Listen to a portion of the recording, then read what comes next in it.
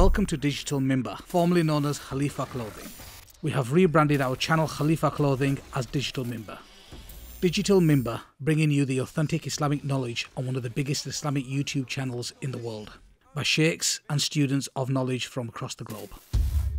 Please subscribe to the Digital Mimbar YouTube channel. Prophet ﷺ stood on Jabal al-Rahmah, the mountain of mercy, those big pile of rocks on Arafah, and he told all of his companions, come close, come very close, because I have something important to tell you. I don't think we listen to this very properly most of the time, because this was the last advice of the Prophet ﷺ to this whole ummah. And what was that advice? The farewell sermon. The farewell sermon is a synopsis of Islam. It's what Islam is all about. This is the heart of our deen, is within these sentences. But this was so important that the Prophet ﷺ made sure he set people out through the crowd to continue to convey the message. Repeat what you hear me saying. And then he started it by saying, pay close attention to my words, because I don't know if I will be with you again on this day, at this place, after this year. He thought his life was coming to an end, because Jibreel alayhi salam was coming very frequently. He felt that this might be it for me. This might be the last time I have to tell all of you something in one place, so listen to me. Then after every few sentences, he would look at those who are gathered in front of him, and he would say, you're going to be questioned about me one day. What are you going to say? When Allah questions you about me, what are you going to tell Allah? And they all responded by saying, we will bear witness that you conveyed the message of Allah to us. You did qum fa'andir to us, and you gave us the best nasiha, the best advice. And he would say a few more things, ask the same question, get the same response. But then he would say what would become one of the most weighty things that would ever come out of his mouth, besides telling us to worship Allah. One of the most weighty things that he would give to this ummah would be the last thing he would say.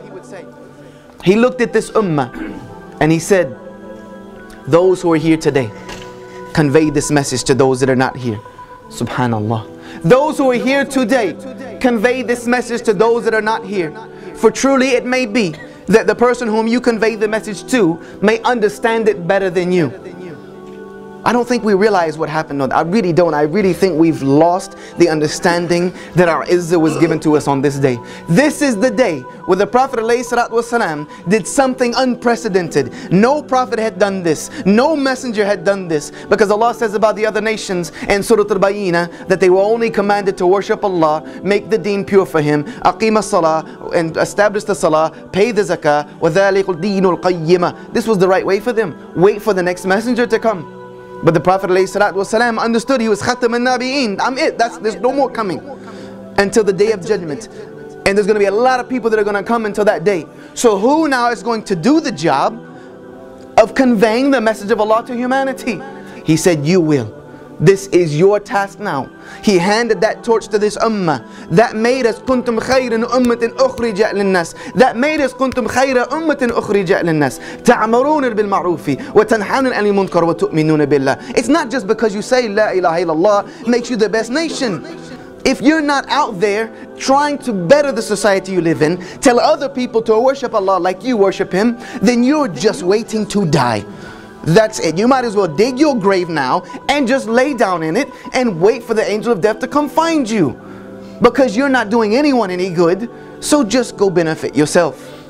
The Prophet ﷺ said, you have a job to do now, and that job is my job. The job that I did, you do it, because I'm not going to be here anymore. Please don't forget to like us and share us on the Digital Mimbar Facebook and Twitter. Please also subscribe to the Digital Mimbar YouTube channel in the links below.